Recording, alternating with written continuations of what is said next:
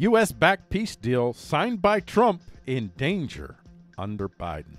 This is our topic report. Is Biden about to undo the Trump Afghanistan peace plan? Well, maybe. So this is our topic, Afghanistan peace plan Taliban. So we're tracking a couple of things here, but mostly focusing on the peace plan itself. Suicide bombing in Afghanistan capital as peace meeting delayed. This is from therepublic.com.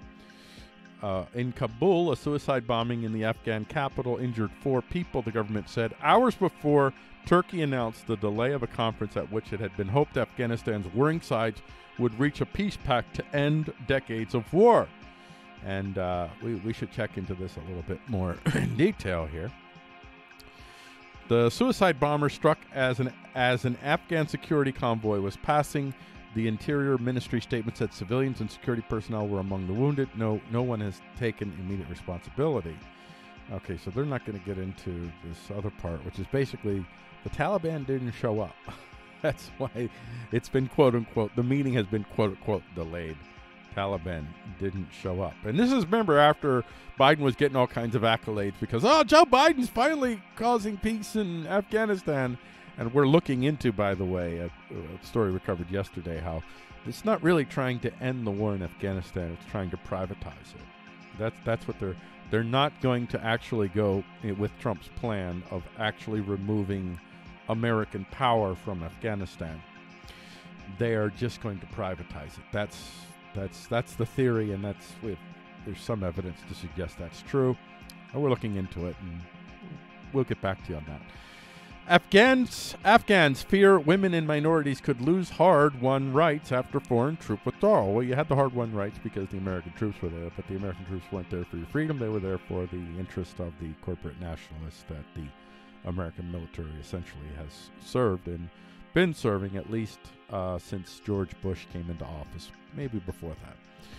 But certainly by the time George Bush the first comes into office, that transition has already been made. It's just taken a couple of decades or so for it to become obvious that was the case. But still, heart goes out to these folks as the U.S. leaves. Whether you want the U.S. to leave or not, you cannot help but feel great pain and anguish at the folks that going to be left behind, especially all the people that so openly supported the U.S. and now, well, there's a big old bullseye on, not just on them, but their own whole families, because in that region, the sins of the fathers fall upon the whole families. U.S. General McKenzie has grave doubts about Taliban's reliability. This is from AlJazeera.com. An excerpt, foreign troop withdrawals have raised concern that Afghanistan could become a fractured state, erupting civil war.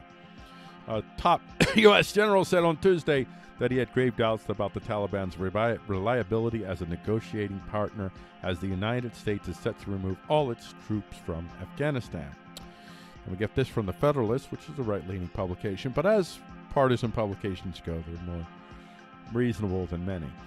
WAPO runs op-ed by weapons manufacturer board member backing the forever war. By the way, that weapons manufacturer is part of the corporate nationalists. So weapons manufacturers used to be on the side of conservatives, quote-unquote conservative Republicans. Now they're part of the DNC. Hopefully that will give you folks on the quote-unquote left that think you're actually representing leftist values pause. Your movement has been co-opted by the authoritarian right-left in the form of corporate nationalists, and this op-ed really highlights that transition has been completed. The Washington Post ran an opinion editorial arguing in favor of keeping American troops in Afghanistan without disclosing that the author sits on the board for Raytheon, a defense contracting company. Yeah, just leave that part out. Will U.S. exit lead another civil war in Afghanistan? All signs point to yes. This is from globalvillagepace.com. And the excerpt from the withdrawal of U.S. military forces to the arduous first phase of negotiations and from the intra-Afghan peace talks to the maximalist behavior of Taliban, there lies a bewildering lie and deception. With the least hazardous junction removed, the process of peace was moved to the war-torn country.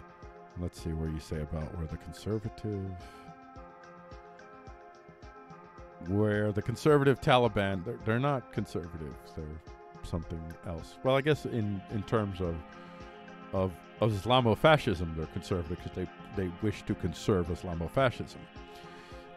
The Taliban and the elected government of Ashraf Ghani held horns to settle the dust of political fragmentation. That's what's coming. Don't worry about that. I mean, we'll worry about it, but don't worry about questioning it because it's coming.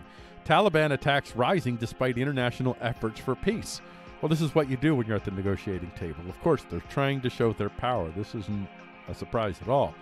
From thenews.com, despite not officially announcing a spring fighting season, the Taliban has increased attacks in various regions of the country, including the strategic area of Kandahar in the south, Balkh in the north, Herat in the west, and Nangarhar in the east. Meanwhile, military and analysts attributed the surge in violence. Attributed the surge in violence by what? Attributed the surge by the Taliban to the group's attempt to, well, there you go, to pressurize the Afghanistan government and to gain leverage in the peace process. Exactly. That's exactly what I said, of course. And then finally we have this opinion. I met a Taliban leader and lost hope for my country, from the New York Times. This is from Farhanaz Forotin. As men continue to bicker over the future and control of Afghanistan, I have already lost my home and my country.